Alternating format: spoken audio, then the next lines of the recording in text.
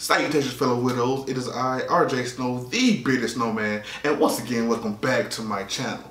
Widows, Steven Spielberg's Halo series could start filming this year. Okay, now, if you don't know, I'm more of a PS4 person myself, but when Halo came out, I went over my cousin's house almost every day to play Halo. Halo was the one game that brought me to the Xbox. Okay, so I'm really excited to see what Steven Spielberg would do with a Halo series. Okay, so let's check this out, man. Let's see what's going on with this.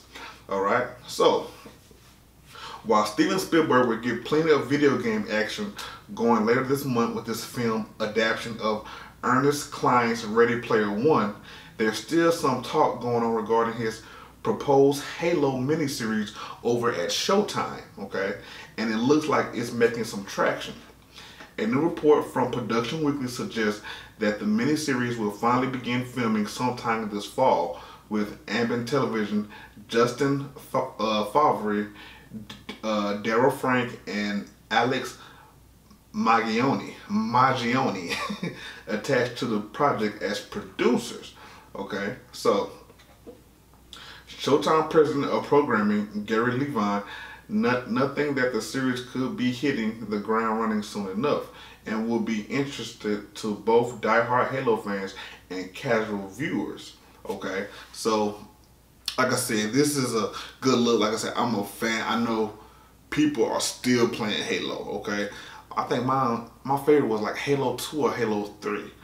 I forgot which one was it, when you was driving along and you had to maneuver to get out of the trouble, and like the ground was falling, but you kept driving just to get out the way. I forgot which one that was. But I love all the Halo games. Well, not all the Halo games, but I love the franchise. I love the franchise. All right, so it says it's been a while since the project has gotten any sort of update, even though Levine was confident in what he had seen thus far with Spielberg and company's work.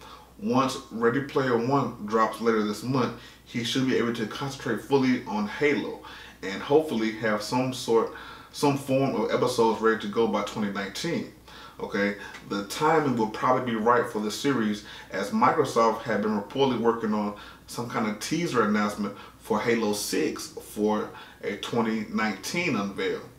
That's not confirmed, mind you, but the timing of the series to go alongside the new game would be pretty much perfect, providing a 1-2 punch for Microsoft and its Xbox One hardware. Okay, so with the series, it seems like the Xbox fans and users will be getting a new Halo game as well.